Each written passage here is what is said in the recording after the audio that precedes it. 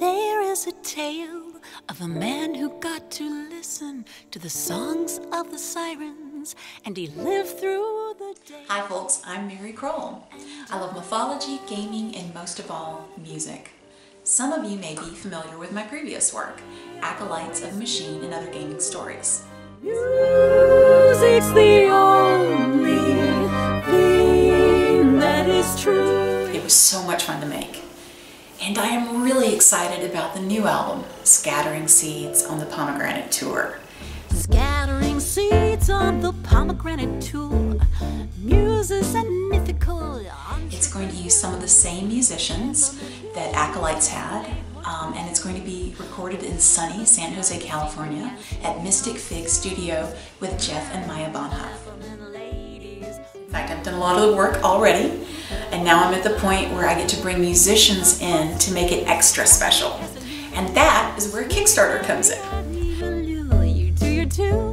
It pays for flights, it pays for studio time at Mystic Fig Studio, it pays for mastering, it lets me print really gorgeous I Kickstarted the Pomegranate Tour t-shirts.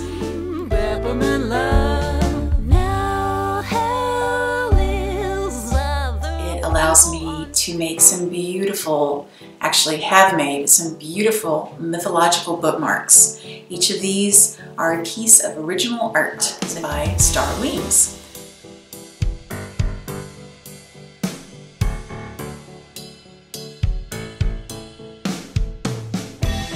In fact, I'm done with my parts. I'm actually at the really exciting part of the album, where I get to hear what the other musicians are doing. We've got Vixie Dockery, who's going to be coming in soon, Sunny Larson, and Betsy Tinney also come in.